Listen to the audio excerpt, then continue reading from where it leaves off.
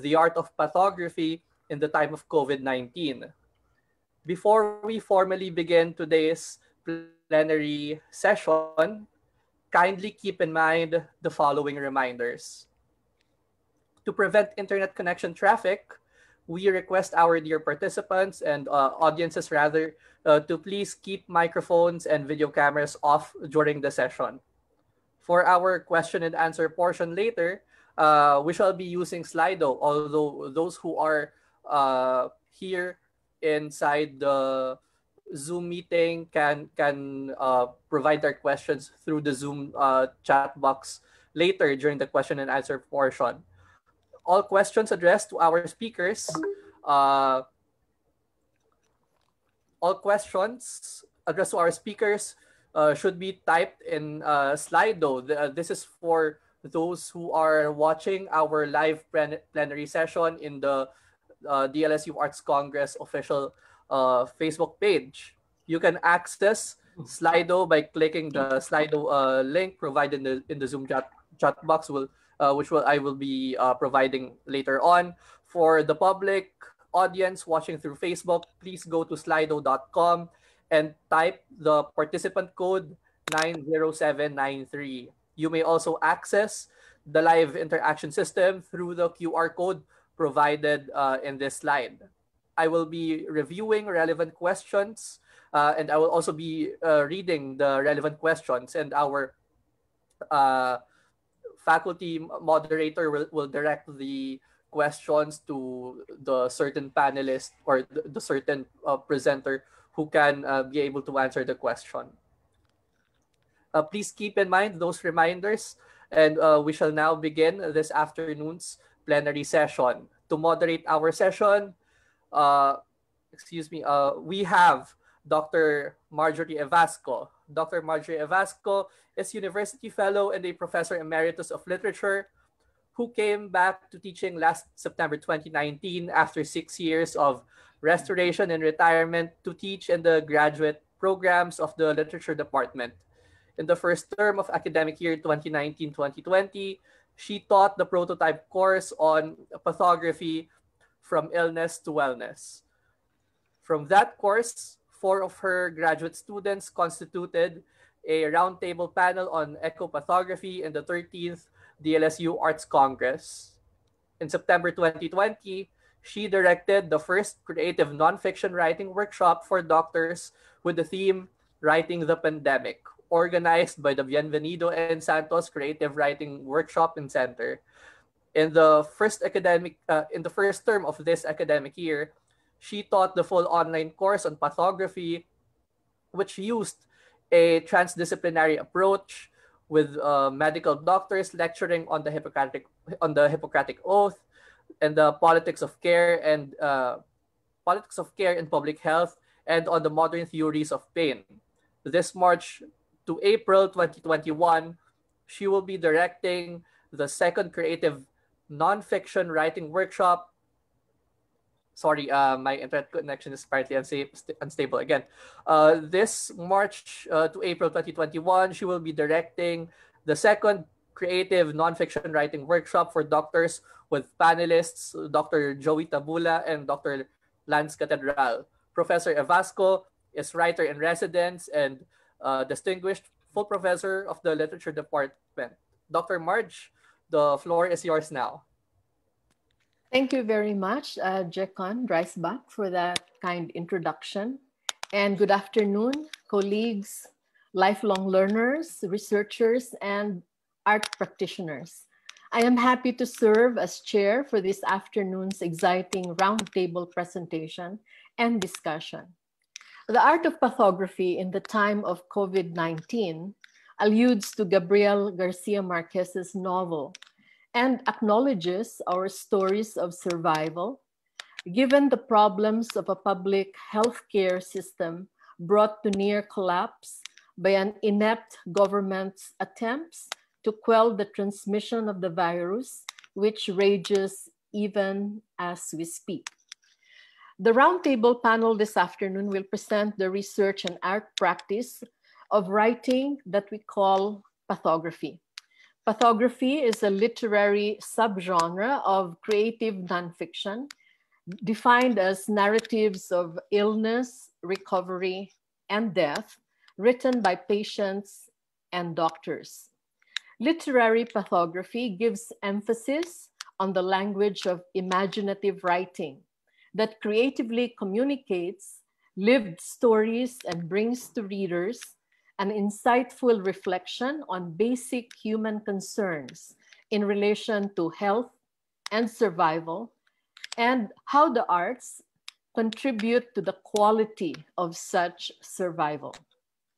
Literature Department Graduate Programs Coordinator, Dr. Antoinette Arogo, posits that it would be good for us to listen to our presenters' experience-based conceptualization of vulnerability and resilience, and the ethics and politics of care, as opposed to fear that is an all too human tendency in these most trying times. This afternoon, we will be hearing the presentations of two doctor writers who serve at the front line of healthcare and one doctoral student in literature who had to grapple with having tested positive for COVID alongside his epidemiologist parent. Let me briefly introduce them in the order of their presentation. We will begin with Mr. Juan Miguel Leandro Quizon, who is speaking from Tarlac City. He is an assistant professorial lecturer at the Literature Department of De La Salle University, Manila, where he is also finishing his PhD in literature degree. He received his MA in Literary and Cultural Studies from the Ateneo de Manila University. As a researcher, he specializes in comparative Southeast Asian cultural studies. He was a research fellow at the Asia Graduate Student Fellowship Program under the Asia Research Institute, or ARI, of the National University of Singapore in 2015. His presentation is titled TP 4173, Ang Di Tiyak na Katiyakan ng Danas. Our second presenter is Dr. Elvie Victonet B. Razon-Gonzalez, speaking from Iloilo City. She obtained her medical degree in 2005 and finished her internal medicine residency in the UP PGH in 2012, followed by her gastroenterology fellowship in 2012, where she was awarded Most Outstanding Fellow by the Philippine Society of Gastroenterology. In 2001, she obtained her BS Public Health in UP Manila, the University of Philippines, Manila, cum laude. And as a DOST PCH RD full scholar in 2019-2020, she completed her Master of Science in Clinical Epidemiology, also at the University of the Philippines, Manila. At present, she is Hospital Research Coordinator in West Visayan State University Medical Center, where she also serves as Medical Specialist 3 and a professorial lecturer in the university's College of Medicine. She is also an active consultant in Medicus Medical Center, Iloilo Doctors Hospital, and Iloilo Mission Hospital. Aside from her numerous medical research publications, Dr. Elvie published in 2019 a poetry chapbook titled Vignette of Voyages, and contributed her poems in Poetica Anthology and a creative nonfiction piece in the Anthology of Pathography titled From the Eyes of a Healer. Dr. Elvie was also a fellow in the first creative nonfiction writing workshop for doctors in September 2019, held by the Bienvenido N. Santos Creative Writing Center of DLSU. Her presentation is titled The Need to Breathe. Our third presenter is poet-physician Ralph Fonte, speaking from Quezon City. Manggagamot at manunulat si Ralph Fonte mula sa Kalakhang, Maynila. Lumabas o nakatagda ng lumitaw sa iba't ibang lathalain, gaya ng Cha, an Asian literary journal, Cordite Poetry Review, Tomas at Likhaan, the Journal of Contemporary Philippine Literature ang kanyang mga sulatin. Nagwagi na rin ang mga gantimpala sa samut-saring patimpalak ang kanyang mga tula. Kasalukuyan siyang naglilingkod bilang manggagamot ng kagipitan sa isang pampublikong ospital.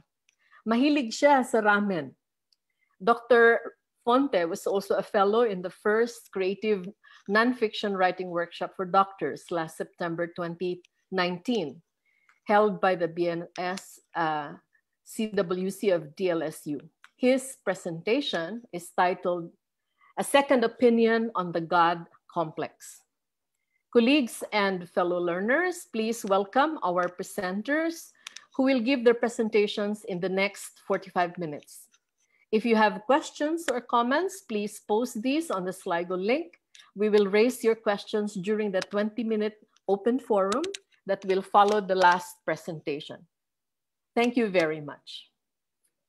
May we now call on Mr. Quizon to take the mic.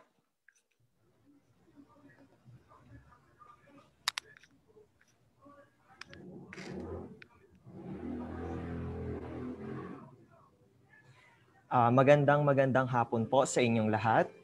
Sisimulan ko po ang plenary session na ito sa isang kwento. Ika-6 ng Nobyembre ngayong taon sa aking ika-33 kaarawan, pinagdaanan ko ang pinaka-nakakaasiwang medical na eksamen na aking naranasan, ang swab test para sa COVID-19. Kinailangang sumailalim ng buong pamilya sa swab test dahil dumating ang balitang positibo si Mama ilang araw lamang ang nakakaraan. Marahil ay nahawa siya sa mga pasyenteng nagpakonsulta sa kanya o sa akin siya nahawa. Simula nang pumutok ang pandemya, ilang buwan na ang nakakaraan, hindi siya tumigil sa paglilingkod sa aming lalawigan, ang lalawigan ng Tarlac, bilang punong tagapayo ng gobernador ukol sa pandemya. Sa aming munting barangay, patuloy rin ang kanyang serbisyo sa aming mga kapitbahay na walang kakayahang magpakonsulta sa ospital. Araw-araw nakalantad siya sa iba't ibang posibilidad ng pagkahawa. Miminsay hindi niya inisip ang pansariling kapakanan dahil para sa kanya, nanumpa siyang maglingkod sa komunidad sa panahon ng epidemya o pandemya. Nang sumama ang pakiramdam niya isang gabi, agad siyang nagpaswab. Kinabukas ay bumuti ang kanyang pakiramdam, kaya hindi kami nag-alala. Habang naliligo ako, narinig ko ang pag-uusap ni Mama at ni Dad. Dad, positive ako. Natigil ako sa pagkuskus ng aking katawan. Pakiramdam ko'y masusuka ako sa kaba. Sumakit ang aking sentido at naramdaman kong nanglambot ang aking buong katawan. Hindi ko napansin na kasabay ng pagtulo ng tubig ay ang pagpatak ng aking luha. Bumilis ang pintig ng aking puso at pakiramdam ko'y buong pagkatao ko'y nanlamig. Ang unang pumasok sa aking utak ay ang kaligtasan ng aking mga magulang. Pulido na dapat ang mga plano sa darating na Sabado. Uuwi ang aking kapatid mula sa Maynila at dadalaw ang ilang mga kamag-anak upang magkaroon ng munting salo-salo para sa aking kaarawan. Paglabas ko ng banyo, agaran akong kinatok ni Mama. Anak, kailangan natin mag-quarantine. I'm COVID-19 positive. Marami pang sumunod na sinabi si Mama, mga tagubilin at direksyon upang mabawasan ang posibilidad na makahawa. Ngunit wala akong naririnig. Ang daming tumatakbo sa aking isipan ng mga panahong iyon. Sa akin ba siya nahawa? Anong gagawin ko kung pati si Dad mag-positive? Pareho na sila may edad. Sana ay hindi maging malala ang mga sitwasyon. Naaalala kong tumatango ako kay Mama nang ibinili niyang huwag akong lumabas at kinakailangan layuan si Dad.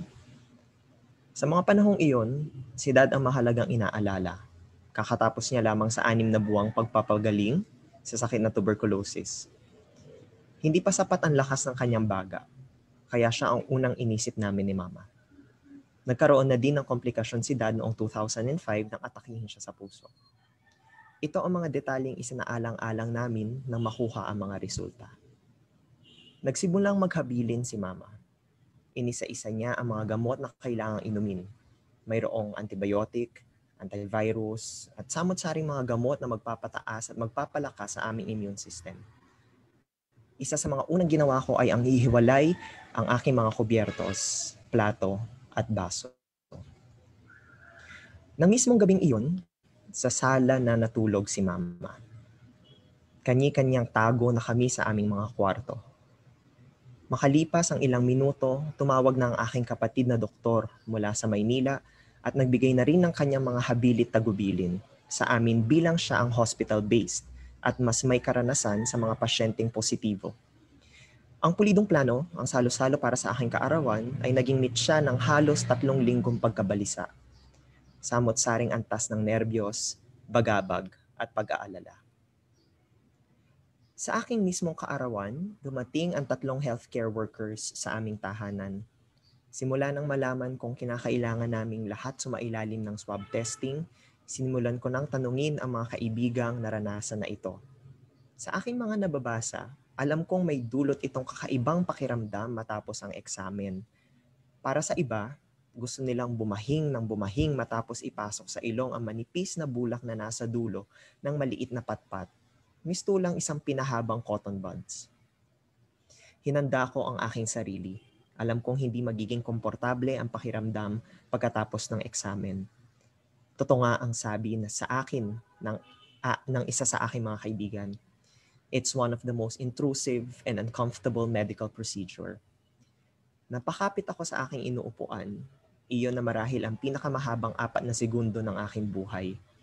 Subalit ang tumatakbo sa aking utak noong mga panahong iyon ay ito. Kung ako ay mag-positive, ibig sabihin ba nito'y nahawa sa akin si Mama? Ako ba ang nagdala ng sakit sa aming tahanan? Kung sa akin man ito nanggaling at may masamang mangyari sa aking mga magulang, paano ko sisimulang patawarin ang aking sarili? Matapos ang ilang araw, dumating na ang inaabangang balita. Sa 12 kamag-anak na sumailalim sa swab test, ako lamang ang nag-positive. Binalikan ko ang mga kaganapan sa aking buhay sa huling 2 linggo bago kami sumailalim ng swab testing. Tuwing linggo, naglalaro kami ng badminton ng aking mga kaibigan dito sa Tarlac. Para sa akin, ligtas ang larong ito dahil kinakailangang rentahan ng buong court at bawal maglaro ang ibang tao bukod sa grupo namin. Umaabot kami ng 2 hanggang 3 oras. Kung tutuusin dahil non-contact sports ang badminton at may kani-kaniya kaming mga raketa, mababa ang posibilidad na magkahawahan. May isang beses na pagkatapos naming maglaro ay umulan ng malakas. Pawisan akong lumabas ng court at naulanan bago pa man ako makasakay sa aking kotse. Hindi ko ito pinansin. Malakas naman na resistensya ko eh. Matapos ang ilang araw ay sumakit ang aking lalamunan at nagkaroon ng sinat. Kasama pa nito ang pananakit ng mga kasukasuan. Isa na marahil sa pinagsisisihan ko ay ang pagbabaliwala sa mga naramdaman ko. Hindi ko ito pinansin dahil alam ko ang dahilan kung bakit ko nararamdaman ang ganito.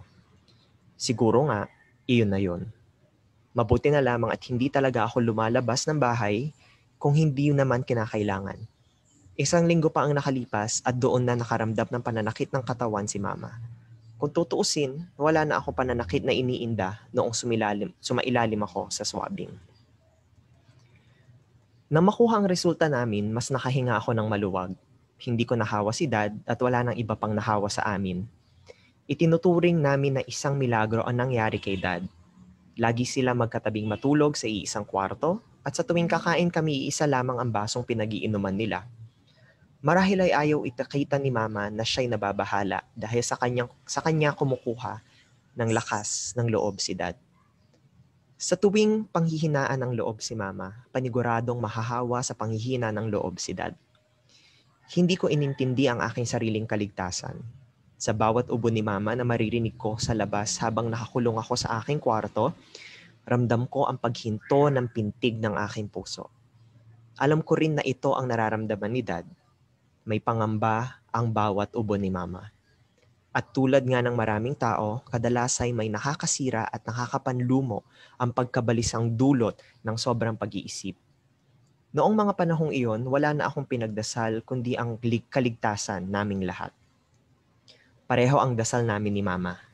Sana ay hindi nahawa si Dad. Sabi ko sa sarili ko, para sa aking kaarawan, ito na lamang ang aking tanging hiling. Isa sa aking mga pinsan ang nagbigay sa aking impormasyong lumitaw na ang kaso ko sa panlalawigang balitaan tungkol sa COVID-19. Ito ang nakalagay.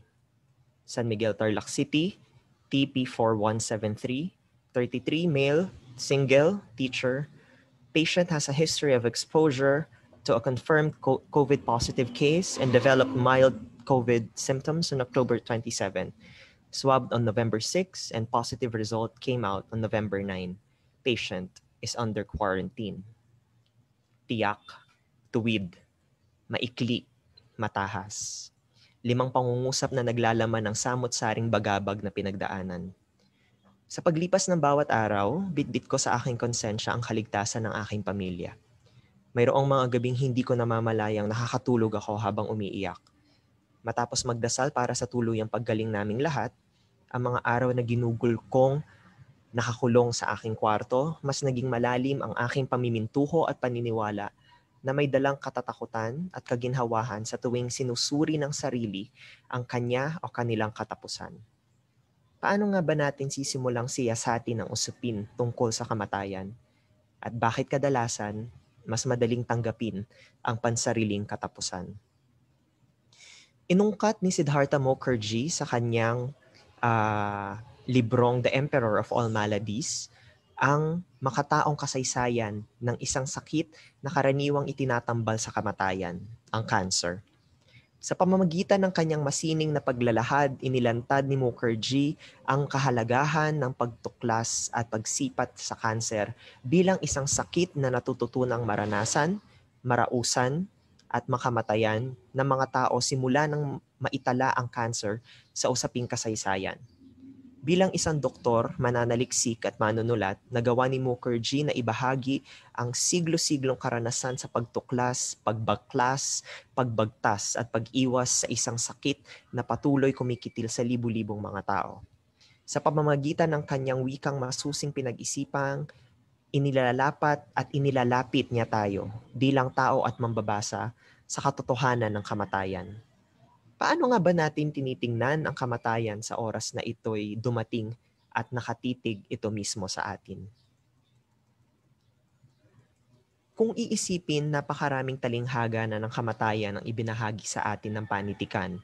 Lagit-laging may kalalagyan ng trahedya ng pagkawala sa mga talinghagang nakapaloob sa bawat dula, tula at katha. Ngunit paano natin tatanggapin ang talinghaga ng katapusan kung ang buhay na isinasaalang-alang ay ang buhay natin o ang mga mahal sa buhay? Marahil isa sa pinakamahalagang katotohanan sa tuwing pinag-uusapan ang paksang kamatayan ay ang ideyang walang permanente sa mundong ibabaw. Para sa iba, napapadali ang pagtanggap ng kamatayan kung titignan ang buhay bilang isang bagay na hiram lamang. Katoliko akong pinalaki ng aking mga magulang. Marahil ito ang dahilan kung bakit naniniwala ako sa mga linya ng kantang Hiram sa Diyos ang aking buhay. Kaakibat nito ang paniniwalang may pananagutan tayo sa anyo o klase ng buhay na ating dinadanas. Bakit? Dahil ang buhay na ito'y kailangang ibalik kung kanino man ito hiniram. Kaya sa mga huling sandali, lagit-laging ito ang katanungan. Sa buhay na ipinahiram, mayroon ba tayong mga bagay na pinagsisisihan? At kung susukatin natin ang kalidad ng mga taong inilagi natin dito sa mundong ibabaw, mayroon ba tayo maiiwan upang tayo'y maalala? Ilang araw matapos kung makuha ang resulta, habang sinusubukang magpatuloy sa buhay na nakagawian, binulabog ng bagyong Ulysses ang kabuoang Luzon. Habang lunod na lunod sa pagkabalisa ang pamilya, tutok sa dalangin gumaling na ng walang anumang komplikasyon, nakadagdag sa pagkaligalig ang pagdapo ng bagyo sa kalagitnaan ng gabi. 3 araw na walang kuryente at nagsimula ng makaramdam ng paninikip ng dibdib si Mama. Siya mismo ay ayaw isiping dulot ito ng komplikasyon ng COVID. Alam niya, sa kanyang sarili kung bakit nakakaramdam siya ng pananakit ng paghinga. Naiintindihan niya ang kanyang katawan, subalit sa ikalawang araw na hirap siya sa paghinga, dinala ko na siya sa ospital upang magpatingin. Sa totoo lang, ayaw niyang pumunta dahil ayaw niyang magpa-confine. Ramdam kong pinatatag niya ang kanyang loob dahil alam naming lahat ng mangyayari kung maging komplikado ang kanyang nararamdaman habang naka-confine siya. Wala na kaming pagkakataong makita siya kung lumala ang kanyang kondisyon. Matapos niyang makuha ang resulta ng x-ray, nakahinga siya ng maluwag dahil walang komplikasyon sa kanyang baga. Nakahinga rin ako ng matiwasay dahil hindi ko pa rin alam ang gagawin kung lumala ang kondisyon niya. Hanggang sa mga oras na yon, hindi ko pa rin iniisip ang aking sarili. Sinasabi nga na normal sa magulang na unang isipin ang mga anak, pero para sa akin, ipinalangin kong sana ako na lang ang makaranas ng kung anumang dadanasin ni Mama sa oras na lumala ito, kung lalala man ito.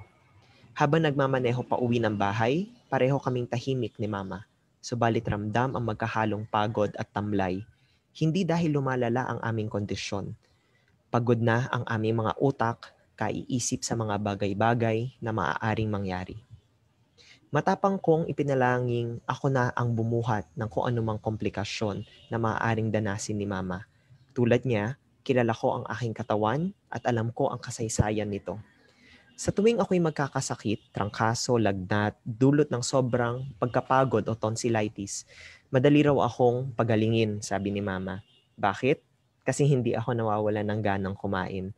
Kung gaano ako katakaw, ganun pa rin ako katakaw kahit na may sakit.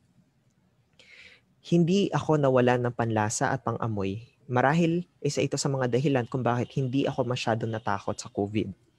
Naging malusog ako simula pagkabata hanggang ngayon.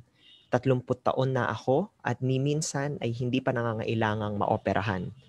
Ngunit sa aking pagkakatanda, may 2 pagkakataon na muntik ako maoperahan. Noong bata pa ako, mahigpit na ipinagbabawal sa amin ang pagbili ng pagkain na ibinibenta sa labas ng paaralan.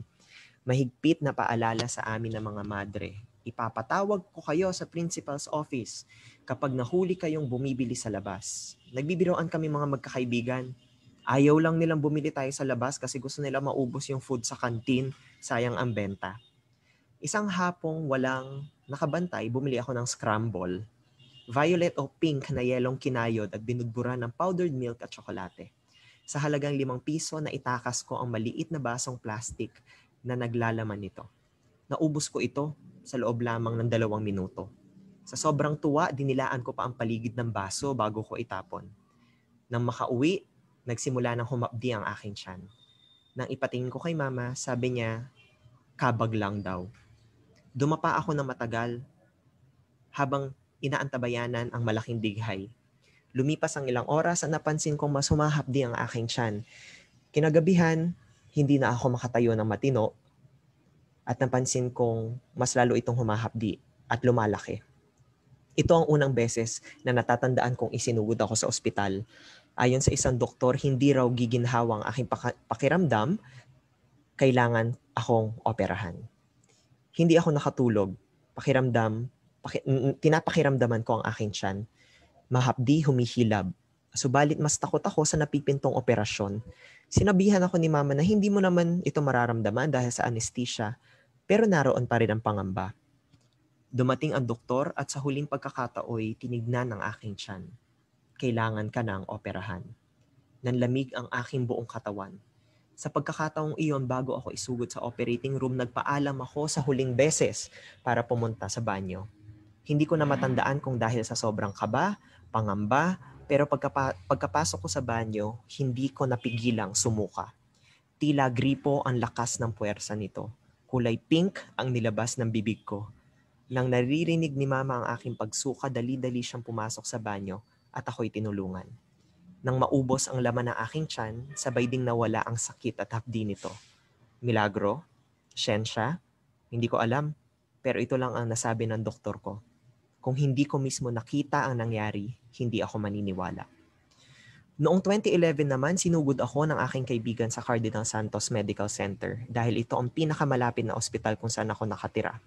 Biglang sumakit ang aking tiyan pagka-uwi mula trabaho. Inakala kong kailangan kong magbawas pero namimilipit na ako sa sahig sa sobrang sakit nito. Pagdating sa emergency room, tinawagan ko si mama upang kausapin ang attending physician. Gusto na akong operahan dahil baka raw pumutok ang aking appendix. Isa lang ang sagot ni mama sa doktor. Bigyan niyo siya ng mataas na dosage ng pain reliever. I will be coming from Tarlac. Hintayin niyo ako dyan, hindi niyo siya ooperahan. I will take my son home. Sa loob ng 30 taon ng aking buhay, minsan pa lang akong nakaranas na mahiwa para sa isang medical procedure. Ito ay nung ako'y tuliin. Hanggang ngayon, ipinagpapasalamat ko na isa akong malusog na tao mula pagkabata.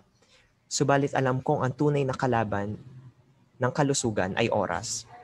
Darating ang panahon na iisa-isang manghihina at bibigay ang mga bahagi ng aking katawan. Ang lagi kong paalala sa sarili, hindi ko pabibilisin ang pagdating nito.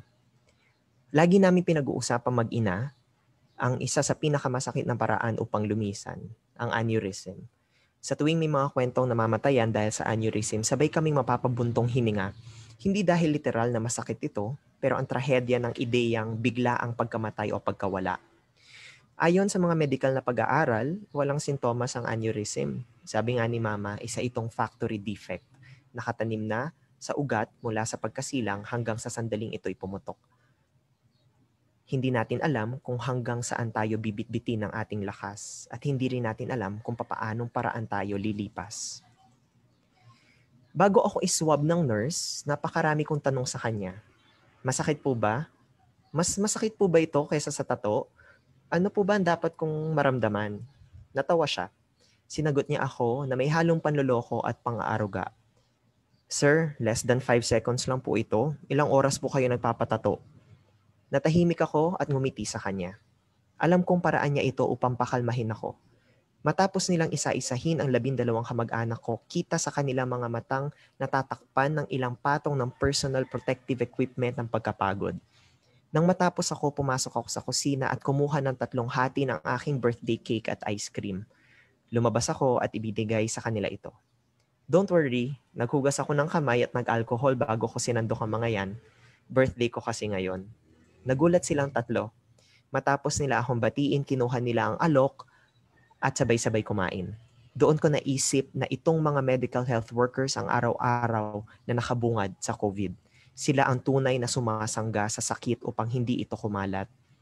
Naging makabuluhan ang aking kaarawan dahil nakuha kong ibahagi ang araw na ito sa mga tunay na bayani ng pandemya. Sa susunod na taon, sa aking ika-34 ng kaarawan, sana'y malaya na tayo sa pandemyang ito. Sa oras na malampasan ang pandaigdigang krisis ng kalusugan, naway manatili ang mahalagang aral na itinuro ng iniwan na COVID-19. Maraming buhay at kabuhayan na naapektuhan at hindi na mababalikan. Sana'y hindi masayang ang mga ibinuwis na buhay para sa kaligtasan ng karamihan. Sa maraming pagkakataon, nakakalimutan nating isipin ang mga mandirigmang nakasabak sa frontline. Bilang pasyente at bilang bahagi ng statistics, naipon ko ang lakas ng loob upang ibahagi ang aking karanasan. Panigurado marami akong makukuhang simpatya at matatanggap na kalinga at tulong dahil sa pinagdaanan ko. Subalit mahalaga rin na mapakinggan ang karanasan ng mga healthcare professionals na araw-araw kinakasalamuha itong panganib na hindi nakikita. Paano pinapakalma ang mga nurses, doctors at medical technologists na lantarang inaalay at binubuwis ang kanilang kapakanan dahil nanumpa silang maglingkod para sa sambayanan? Naisip ba nila ang kanilang mga sarili? May panahon pa ba silang mag-alala sa tuwing positibo ang pasyenteng sumasailalim sa kanila? Naway mapagtanto ng mga nasa posisyon ang kahalagahan ng mga healthcare professionals. Matagal nang ipinaglalaban ang kanilang mga karapatan at karampatang mga benepisyo, subalit bulag pa rin ang pamahalaan sa kanilang kahalagahan. Matapos ang lahat ng ito, nais kong balikan ang 3 nurse na naging bisita ko sa aking kaarawan. Gusto ko silang kumustahin at tanungin, ano po ang nangyari matapos yung nalaman na positive ako? Sana ay mayroon silang panahon upang maupo at ilahad sa akin ang kanilang mga daing at karanasan bilang mga bayani sa frontlines. Kung maaari, magdadala rin ako ng cake at ice cream upang aming muling pagsaluhan. Nung Lunes lamang, ikinatutuwa kong ibalita na sila ay nabakunahan na. Simula 2013, lagi kong sinisiguradong nasa ibang lugar ako kasama ang pamilya at mga kaibigan o minsan mag-isa upang ipagdiwang ang aking kaarawan. Ito ang taon na nasa piling ako ng aking pamilya, punong-puno ng pasasalamat dahil matiwasay naming nalagpasan ang banta ng COVID-19. Hanggat maaari, lagi kong pinipili na ipagdiwang ang aking kaarawan sa isla o sa tabing dagat. At ngayon ko lang naisip na isa sa maaaring talinghaga ng buhay at pagpanaw ang mga alon sa dagat. Laging patungo at laging papalayo. Maraming salamat at magandang hapon po sa inyong lahat. Maraming salamat, Miggy. Ngayon, si Dr. Elvie Gonzalez will share with us her experience as a frontliner.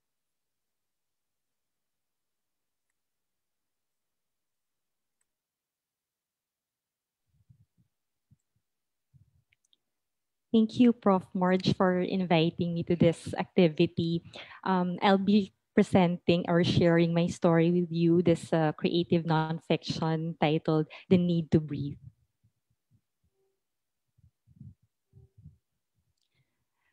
What a great day to bike, I sleepily thought as I peered out our bedroom window that cloudless and cold Saturday morning in February. Stifling a yawn, I glanced at my 1-year-old baby girl who lay still and supple like a sweet marshmallow upon the crumpled sheets of her bed. My 3 other children still slept in their rooms longer than usual as it allowed them to catch up on their sleep, often cut unceremoniously short by their online classes that begin at 8 o'clock sharp from Mondays to Fridays. I looked at the tiny blue birds I had always adored, embroidered against the starch white background of our cotton sheets. Outside, the birds began their morning incantations, their chirping voices taking me back to an old male children's choir inside an old church, where the melodious chords from a century-old bamboo organ echoed and reverberated in a silent yet powerful way.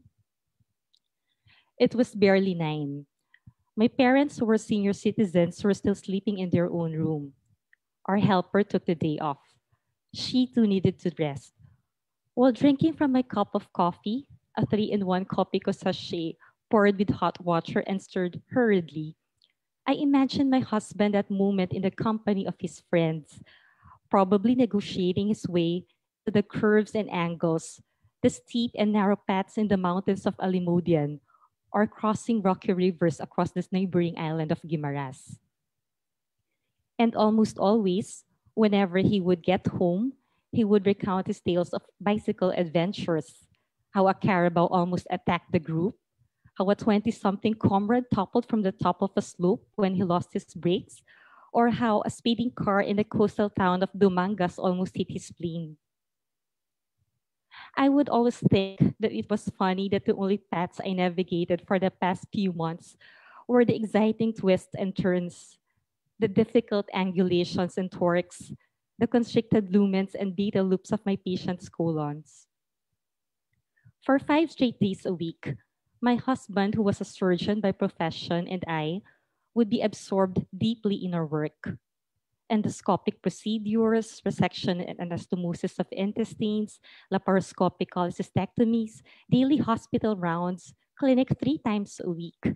And in between were virtual meetings, webinars, hospital administrative duties, lectures for medical students or trainees, focus group discussions, department meetings. In an ideal world, weekends were reserved for rest and relaxation. I looked at my right knee where a gaping wound once was, now replaced by fibrotic tissue. Those were the days indeed. I was 7 years old when I first learned to bike in a village in the suburban city of Las Piñas. Every 4 in the afternoon, my friends and I would meet outside our gate, and together we would bike for an hour or so, 2 to 3 blocks away from our street, until the sun would set and my mother would announce that it was time for supper. We would laugh at anything and talk of things of no important consequence.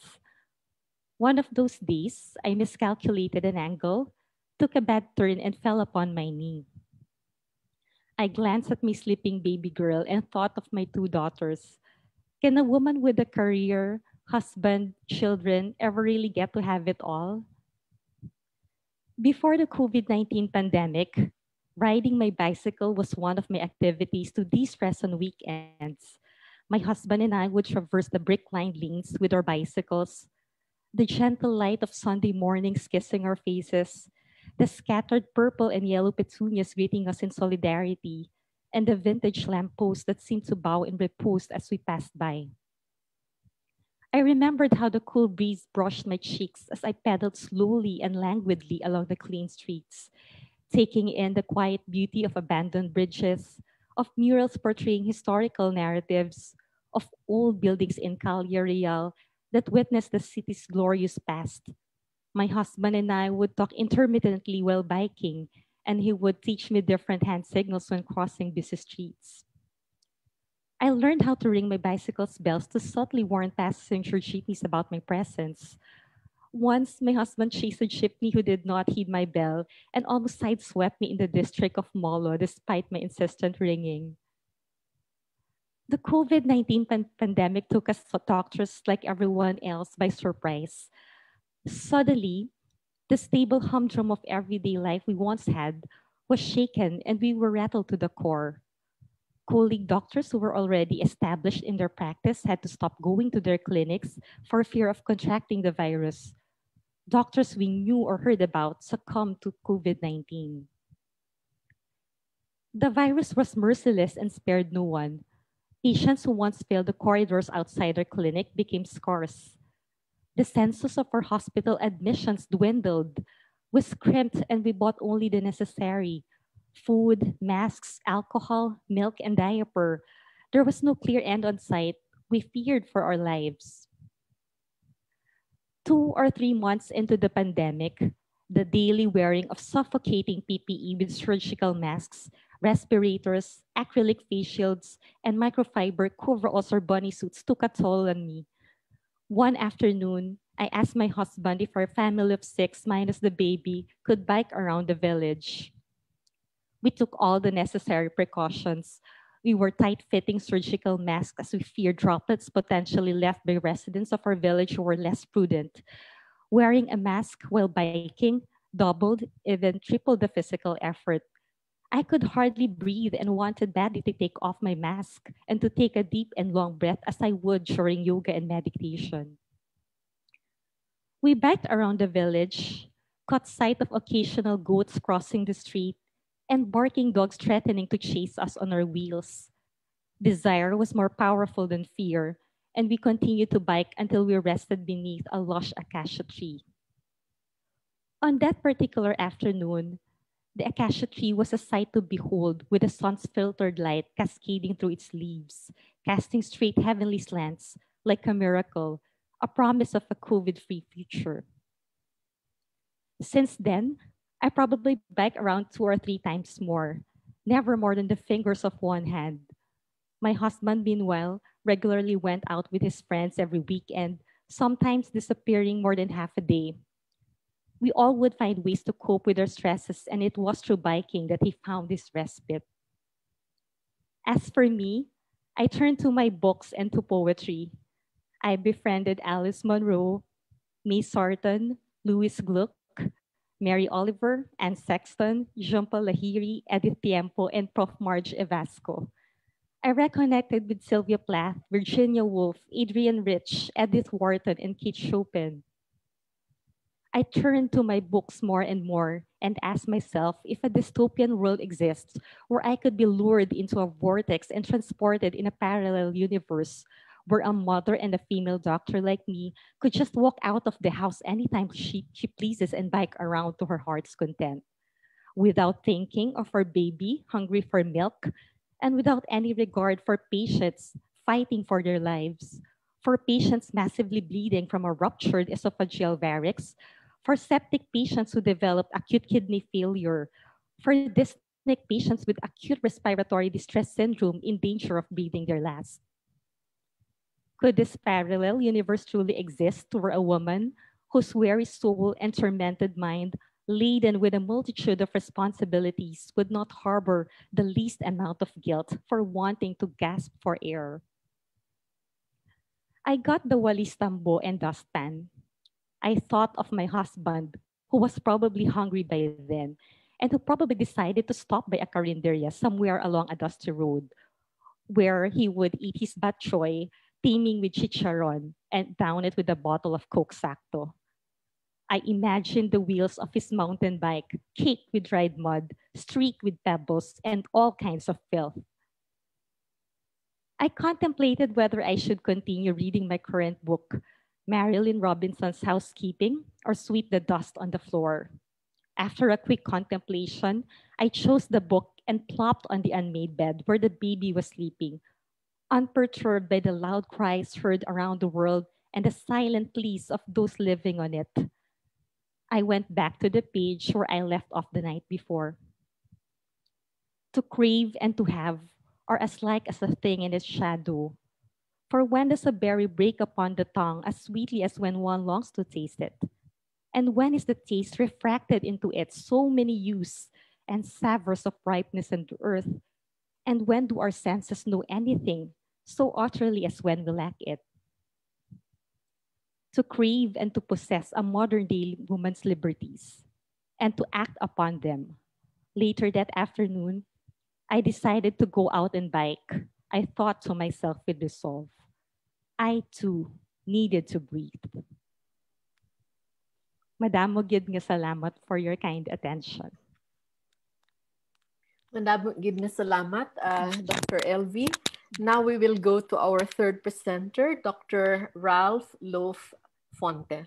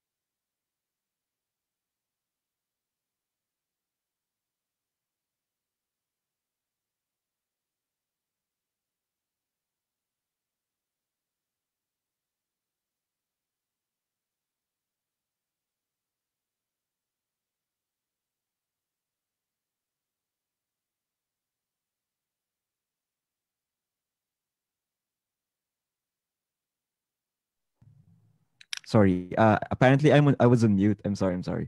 So hi, I'm Dr. Ralph Fonte. I'm a doctor, and my presentation is entitled "A Second Opinion on the God Complex." I understand we have participants who are unable to understand Tagalog, but I'm sorry, my presentation will be in Tagalog, not just because it's my mother tongue, but also because to present this topic, to talk about medicine in Tagalog, is itself a statement that I want to make. Precisely because the language of medicine in the Philippines is overwhelmingly performed in English. So I hope everyone can hear me. I'll begin my presentation with a poem. Sinulat ko tong tulang ito nitong nakaraang taon, mga Oktubre, bilang tugon sa mundong batbat ng COVID at ng iba't iba pang sakuna at trahedya. Ang pamagat ay Atlas. Atlas.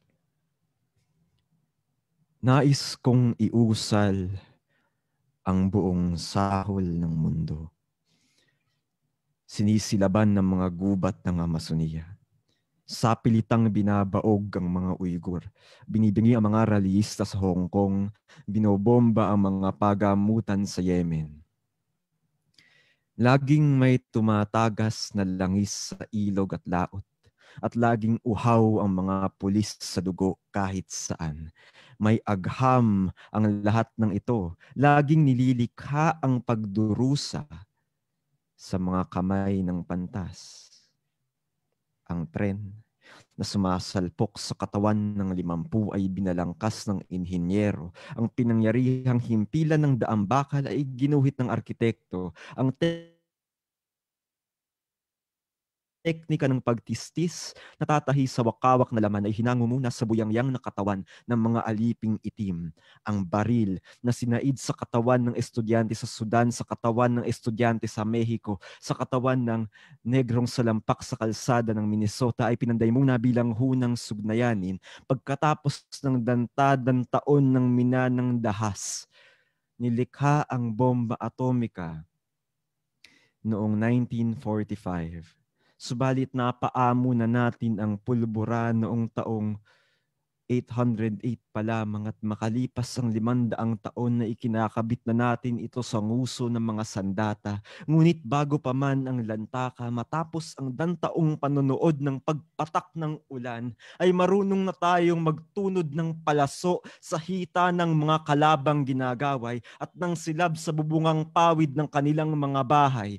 Minsan, may humawak ng malaking tipak ng bato at tinawag itong palakol, sabay sibak sa bungo ng nakaalitang kapatid at nakita niyang ito ay mabuti, ito ay mabisa, ang langib sa lupa, ang laway sa dila. Ang ganitong kaalaman, ang bighani ng agham, ay ang katotohanan nitong inilalantad. Ang mulit-muling pagsubok hanggang may hinuhang mapatunayan o mapabulaanan. Kapag naiisip ko ang langis, naalala ko ang malulumbay na petrolero sa laot. Pinagbibiyakan ng mga daluyong sa tuwing bumabagyo, paulit-ulit na nagbubuga ng usok at apoy. Kaya natutukso ako na isiping ang tadhana ng lahat nating hahawakan ay maging duguan. Kapag magsisindi ng kandila, tanda kong may mga balyenang halos mapuksa ng ating pagsamba sa dingas at sinag. Natatakot ako sa liwanag na tuwing aandap ay nagiging pangitain ng libong bayang nasusunog, subalit sa bawat truck na dumadahak ng itim na haligi ng usok ay may naaampat ding patid ng ugat. Itong talaro, ang haliging pumapasan ng himpapawid. Ang sabi ng matatanda, batong tigmak ng dugo ang pinakamatibay na sandigan ng itinatayong tahanan. Hindi ba natin pupurbahan? Nasa ating mga kamay ang halina ng agham. Subukin natin ang tadhana ng lahat nating hahawakan. Ibuhos ang hiwa sa liad na lupa. Ibubo ang gilit at pagmagain ng kahoy. Ang bakal, ang bato, itayo ang bahay. Ipayakap sa lahat ng sakuna. Lagi sa mundo ay dusa. Hintaying magiba. Paano kung hindi? At totoo nga, ang dati pang sinasabi ng mga matatanda. Yun po ang tula kong isinulat ngayong pandemya. At pinanghugutan ko lang ang lahat ng sakuna nangyayari sa mundo na binubunong nating lahat.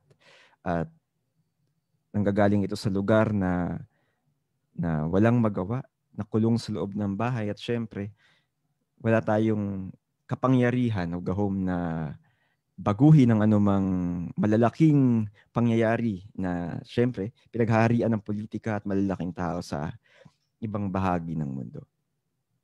Ayan, so bakit ba ako tumutula kung ganito ang nangyayari sa mundo? So hihiramin ko ang salita ng isang kaibigan, nagsusulat ako upang bigyang kahulugan ng daigdig. Madalas upang unawain din ang mga palagay ko at sariling damdamin na higit sa anuman nakasandig ang pag-iral ng tula sa pakikiramay sa isa't isa, sa damdamin at sa hubad na kasalimuutan ng mga pansarili nating buhay. Katatapos ko lang isulat ang una kong koleksyon ng tula na ganap ang haba, mga pagguho at gunaw at katapusan ng pinapaksa. Nanggaling ang tulang binasa ko kanina sa naturang koleksyon. Ngayong sumapit sa atin ng panahong apokaliptiko, madalas akong bumabaling sa pagtula upang ihayag ang walang pagtahan kong dalamhati at ang pakiramdam ng gunaw na lumililim sa bawat araw. May mga bagay akong hindi na mababago, ganito ang pakiramdam ko. Siyempre, hindi lang ito ang gumagabay sa aking panulat. Tumutula rin ako dahil sa tula umiiral ang pinakadalisay na anyo ng wika. At dahil na rin may tamis sa matimyas na pagkakahanay ng mga salita. Subalit, bakit nga ba ako hindi tumutula tungkol sa medisina? Ito ang tanong sa akin kamakailan ng isang doktor na katrabaho ko. Sa kung anong dahilan, laging namamangha ang mga tao na nagkataong makata akong naging doktor. Next slide, please. At syempre, lalo pang nagtataka na hindi ko hilig ibandila ang mga karanasan ko bilang doktor sa mga tula ko. May ilan naman din akong tula tungkol sa pagiging doktor. Subalit inabot din ako ng halos 1 taon mula nang magtapos ng medisina nang maisulat ko ang unang tula tungkol sa pagiging nasa larangan ng panggagamot. Hanggang ngayon, hindi ko naman di interes na gawing espektakulo sa mga tula ko ang danas bilang manggagamot. Pagkatapos ng lahat ng pagdurusang dinanas ko sa medisina. Marami-rami na rin akong nabasang tula at sanaysay na isinulat ng mga doktor tungkol sa pagiging manggagamot. At ang dating sa akin ng karamihan sa kanila, masyadong nagbubuhat ng sariling bangko, masyadong mapagpugay sa kadakilaan ng propesyon. Minsan, natutokso akong isipin na kaya ito ginagawa ng mga doktor ay upang saplutan ng kahulugan ng lahat ng wala talagang katuturang pagdurusa na ininda nila, na ininda namin sa aming pag-aaral, pagsasanay at pagpapakadalubhasa. Subalit, itong romantisado at mabangong hinagap ng propesyong medikal ay bagay na hindi ko masakyan. Oo, may natutulungan ng mga doktor. Yun naman ang point ng profesyon. Oo, may naililigtas sa mga buhay dahil para saan pa ang mga doktor hindi na maililigtas sa mga buhay ng mga may sakit. Subalit sa kabila ng lahat ng ito, may pandidiri ako sa kasalukuyang estado ng propesyon ng panggagamot sa Pilipinas. Bibigkasin ko lang ang isa sa mga tulang isinulat ko tungkol sa pagiging manggagamot. Pinamagatang alamat ng kamatayan. Ito ang kauna-unahang pagkamatay. Si Legend, pangalan ng unang nasilayang pagtagas ng buhay sa katawan. Orange na sando, sangsang ng gaas libag sa murang talampakan. Hindi ito alamat. Hindi ito kwento ng mga simula. Dito nagsimula ang pagkamatay ng kamusmusan, ng diwang muslak, ng malasakit, ng kaluluwa. Dahil tanda ko ang sundot ng gaas sa ilong, na tanging tanda ng iyong tadhana, ang nanlilimahid mong damit na lalong tumitingkad sa dungis, ang telang ginunting, ang katawang musmos na walang malay at walang sugat, ang pag-angat at pag-impis ng dibdib sa buga ng bentilador. Sa isang sulok, sinisisi ng lolo ang lola. Sa isang sandali, humahagulgol ang lola sa bakal na kamilya. Malamig ang kinararatayan ng bata. At nakadungaw sa basag na bintana ang lolo. Tirik na ang mga mata ng paslit. Biglang magtatahulan ang mga makina, ang baga-bagaan, ang bantay puso, lilingon ang mga nurse. Biglang titigil ang ER at may tatabig sa lolang nakahadlang sa mga nakagwantes na kamay. Naalala ko itong unang pagkamatay. 7 taong gulang. 10? Hindi ko na maalala. Ikaw, musmus, tinatagasan ng gaas, pinapasakan ng tubo sa ilong, sinasaksakan ng tubo sa tite, binabaunan ng tubo sa baga, may itinuturok sa iyong mga ugat na walang kulay na gamot ng paulit-ulit. Paulit-ulit, paulit-ulit at kami, mga halos doktor, ay nakapilang magkadaop ang mga kamay, nakagwantes, sabik pigain ang mga huling patak ng dugo sa nanghihina mong puso. Dito nagsimula siguro yung pagtingin ko sa medisina bilang isang violente o marahas na propesyon. Hindi lang sa mga doktor, kundi lalo pa sa mga pasyenteng tinitingnan namin. Ayon kay Rudolf Virchow na kinikilala bilang ama ng patolohiya, medicine is the social science and politics, nothing else but medicine on a large scale.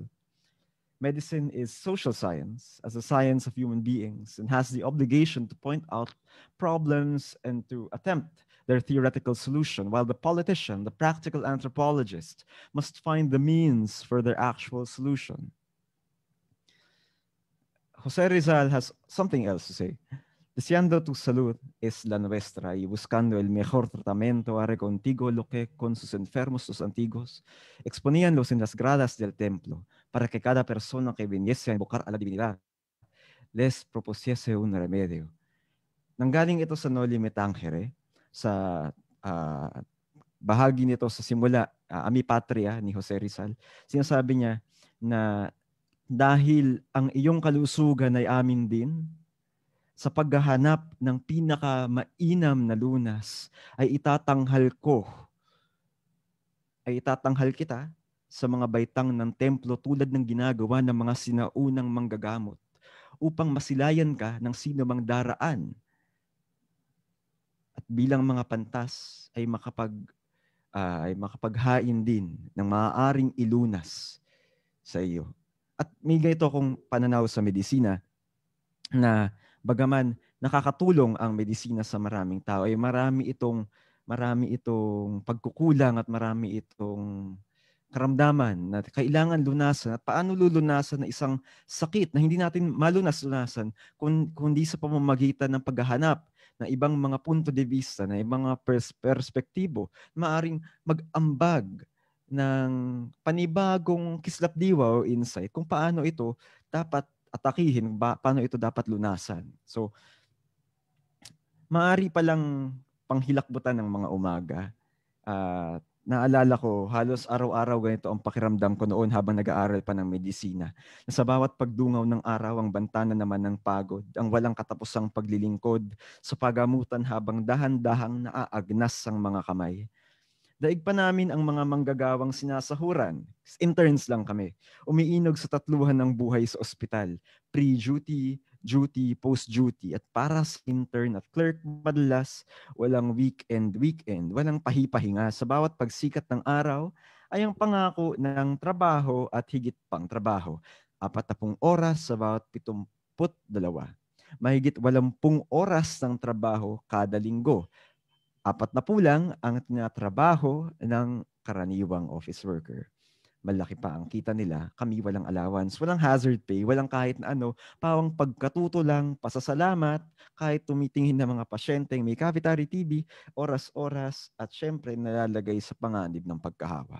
Marahil kung walang ibang kinagisnan, iisipin ko rin na ito ang tanging paraan upang humubog ng mga doktor na maging aliping sa gigilid bilang interno at maging aliping na mamahay naman bilang residente, na lumusong sa ganitong kawalang katarungang pagkapagal at pagkapiit habang nakakapit sa alamat ng kadakilaan ng pagiging doktor. Ika-4 na taon ko ng pag-aaral ng medisina nang mapadpad ako sa Espanya para sa isang elective rotation. Hinubog nitong maiksi kong tag-araw sa Granada ang naging pananaw ko sa medisina pagka-uwi ng Pilipinas. Tandang-tanda ko pa.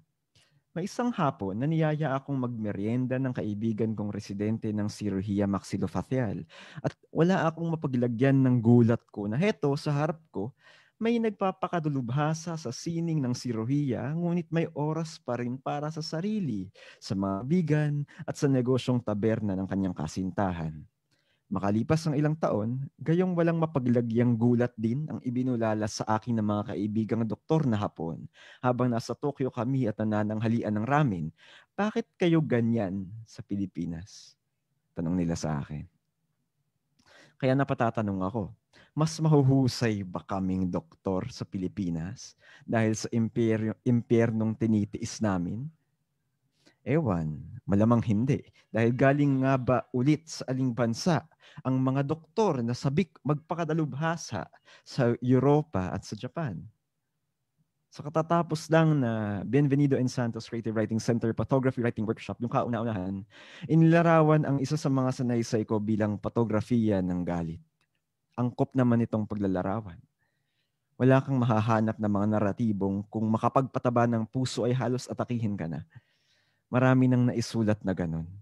Higit akong interesadong ibilad sa mga baitang ng templo ang nagnanaknak na puso ng medisina sa Pilipinas upang kagimbalan ng marami at sa paglaon ay mahanapan din ng lunas. Ang nais ko ay yanigin ang komportableng pag-iral ng mga doktor na nakasandig sa paniniilat kawalang katarungan upang udyokin ang pagbabago sa ganitong itim na kalakaran.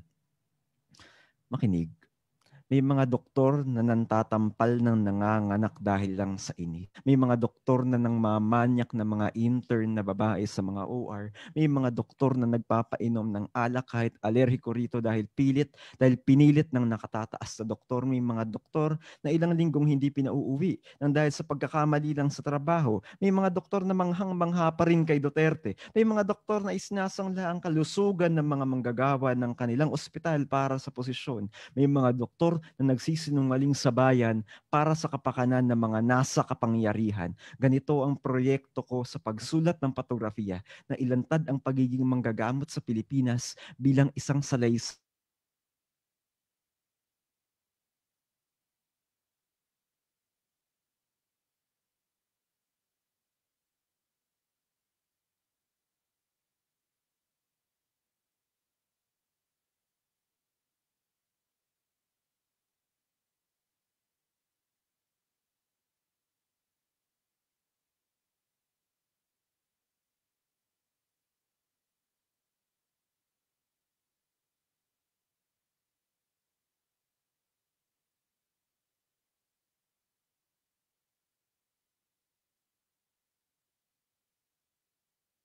Sorry, I got disconnected a bit.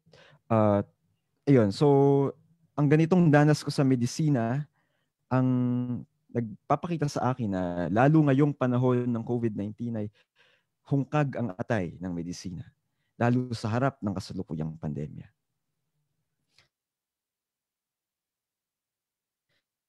Hindi naman ako nagulat nang biglang dumami ang mga doktor na nanghihikayat na mga kapwa nilang manggagawang pangkalusugan na magpaturok ng Sinovac bilang bakuna laban sa COVID-19. Lilinawin ko lang, hindi ako kontra sa pagbabakuna at dapat tayong magpabakuna.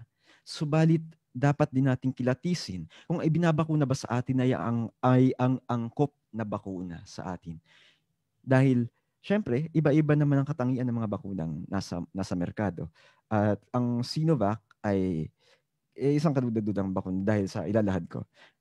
Itong paghihikayat na ito ay ginagawa sa kabila ng kawalan ng matibay na patunay ng efficacy o talab at kaligtasan ng Sinovac. Ang Sinovac ay isang bakuna na wala pang phase 3 clinical trials at karaniwan sa pagde-develop ng isang bakuna ay sa phase 3 clinical trial nakikita ang tunay na efficacy at safety profile ng bakuna. Kaya katakataka na pinapakalat, ipinapamudmod ng pamahalaan sa ating mga manggagawang pangkalusugan ang Sinovac samantalang may ganitong kakulangan sa datos. Ito rin sa kabila ng rekomendasyon ng FDA at HTAC na huwag gamitin ang Sinovac sa mga taong babad sa pagkabilad o high exposure sa mga kaso ng COVID-19 gaya ng mga frontline workers.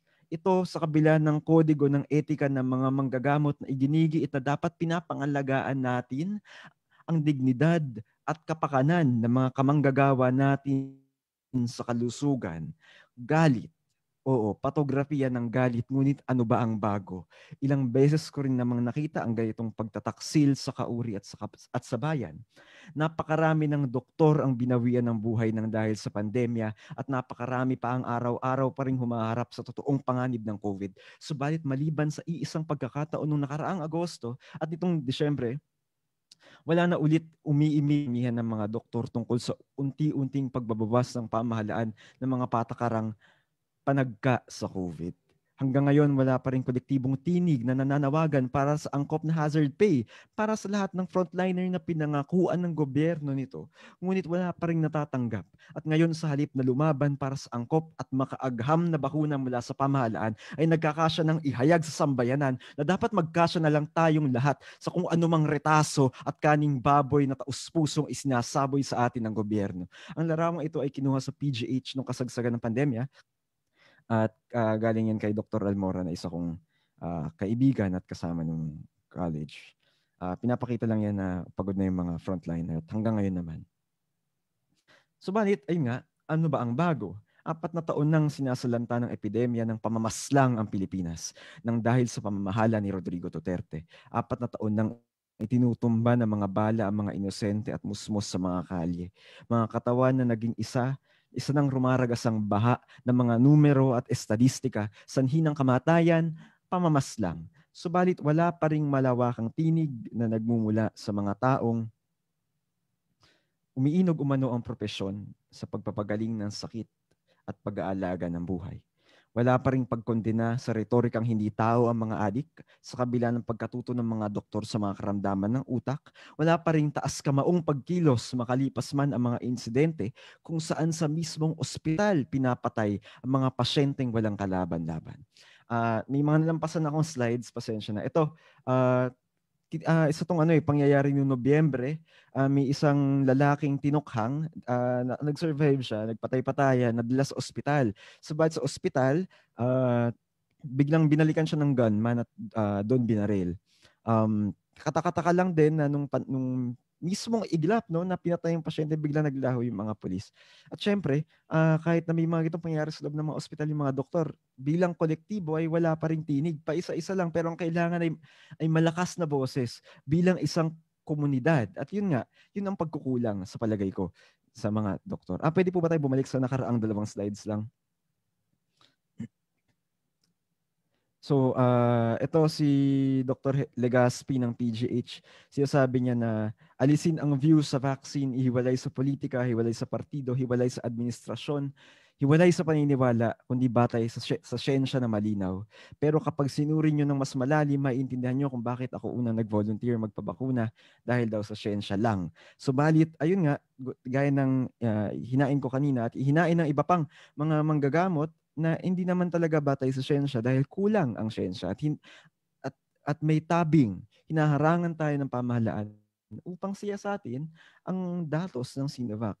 At yun nga, wala naman din talagang malinaw pang datos ng Sinovac. Subalit sa kabila nito ay pinamumudmud na sa ating mga manggagawang pangkalusugan. So, maaari na po tayong umusad. Ito ang dahilan kung ba't ako nagsusulat ng sanaysay ay dahil may mga bagay na hindi pa naisusulat ng payak at malinaw.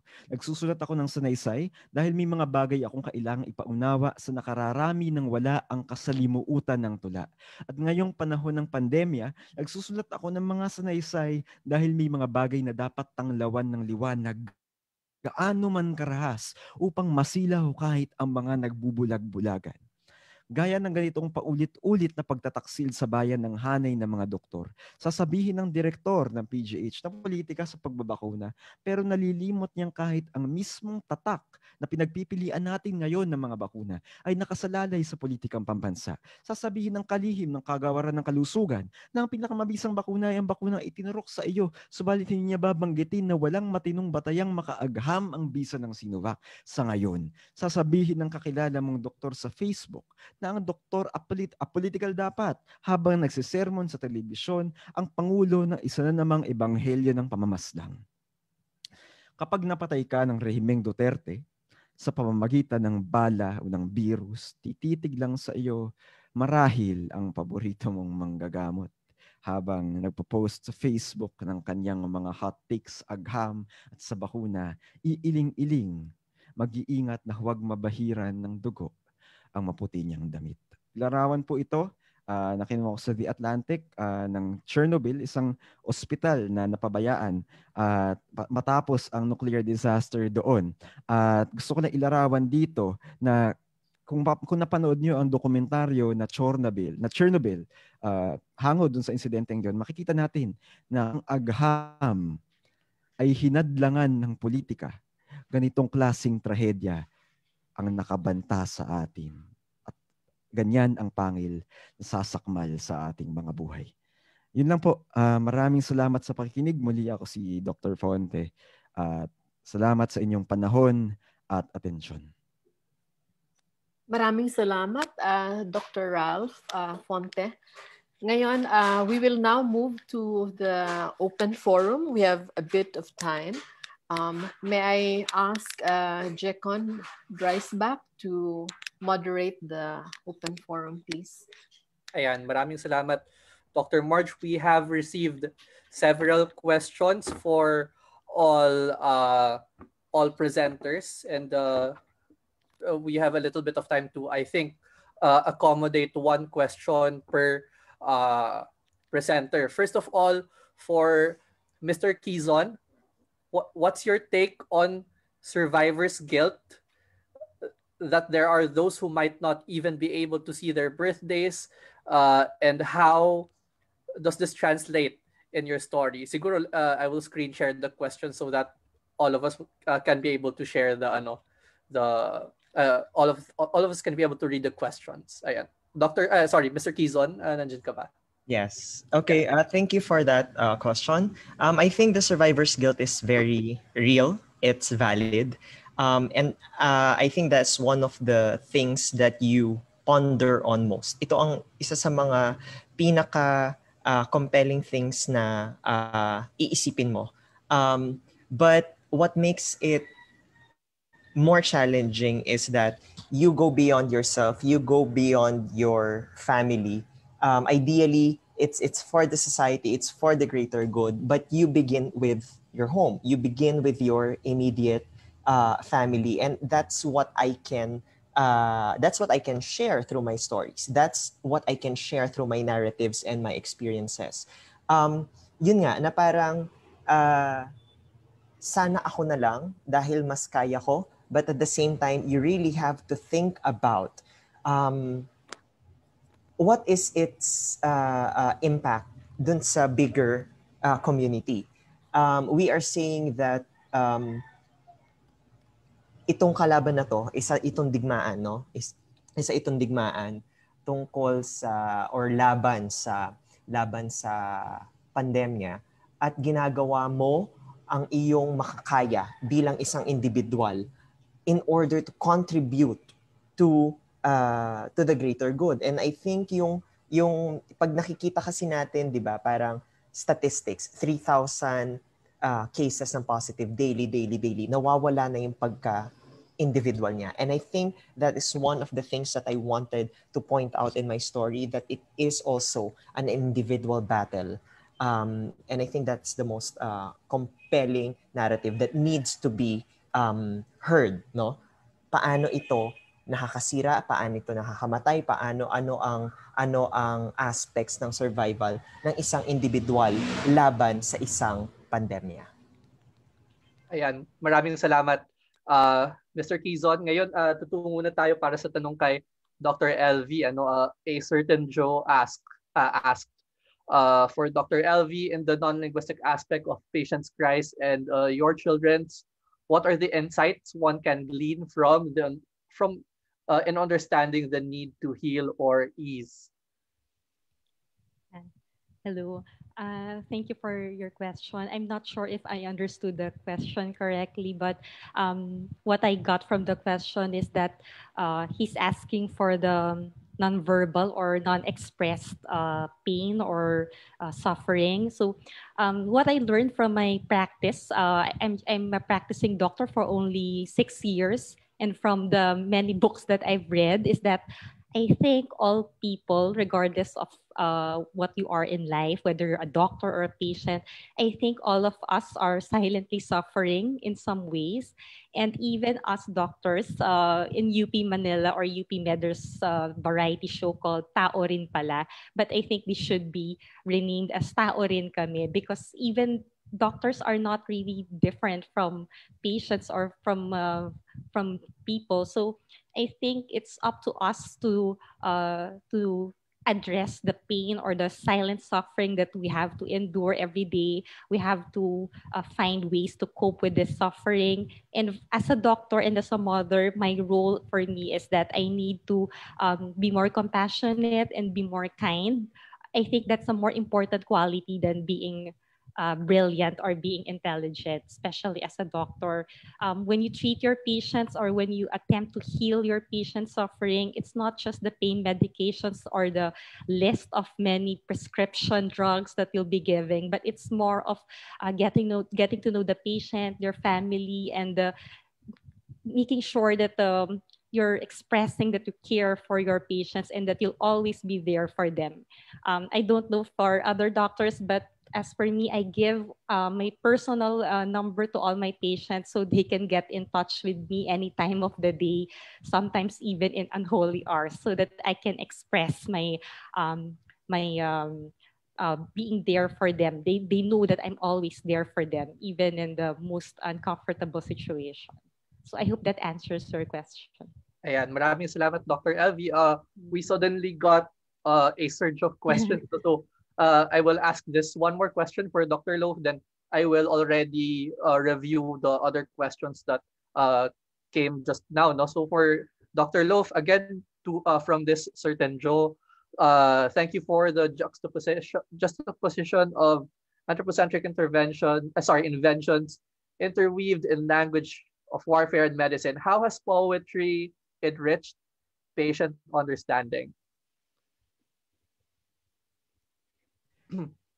Baka hindi ako yung pinakamagandang sumagot na tanong ito. How has poetry enriched patient understanding? Yeah, I probably have the no doctor. idea. I've been doing poetry since I've been doing poetry since 2012, a full 2 years before I entered med school. So I don't really know how it would have enriched my patient understanding. Although in my experience, I don't think poetry necessarily made me more empathetic, but maybe it's because of my predilection for poetry already betrays that need to empathize. Therefore, I'm a certain way with patients. Sobrang sorry.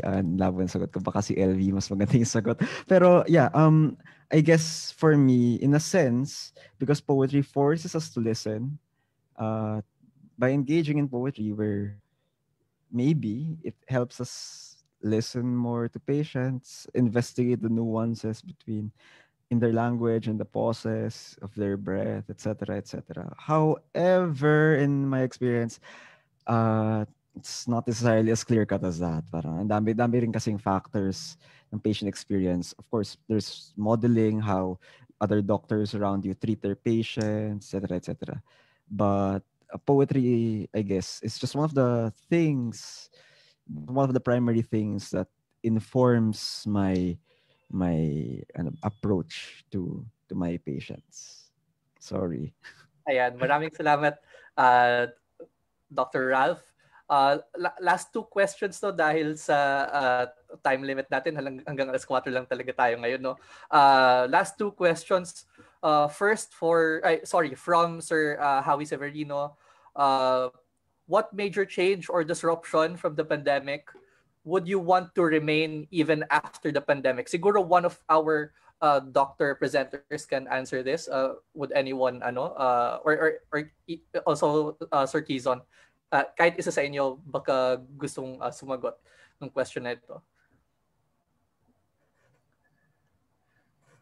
Mahirat ako, mabilis lang. Sige lang, Dr. Fonte. Better work hours for doctors. I think that's one of the best things that pandemic did. Mas humane work hours. Instead of like 42 hours straight in the hospital, mas konti. Tapos parang napatunayan naman na kaya naman patakbuhin yung hospital kahit maiksi yung work hours. So bakit kailangan bumalik sa dati na 8-24-8? I mean, labor rights, right? Ayan, maraming salamat, Dr. Fonte. Ayan. Last question from an anonymous participant dito sa ating plenary session for Professor Evasco naman ito. As a creative practitioner, how does writing contribute to healing, especially in times like these, no, the pandemic and all the crises that we are experiencing right now globally? Dr. March, naka-mute po kayo. Well, yeah. Okay, when you write and you are trying to write clearly, you also hear yourself think, and you are sharpening your power to put into a story exactly what you are thinking or feeling or experiencing. Without writing, things can be very topsy-turvy in your mind.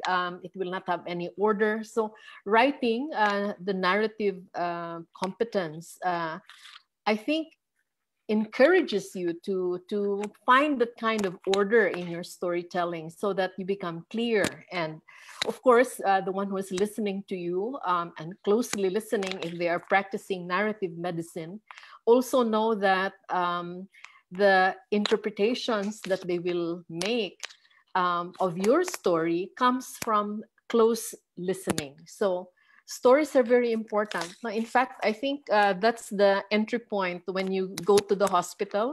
You are interviewed, and the patient interview is a story.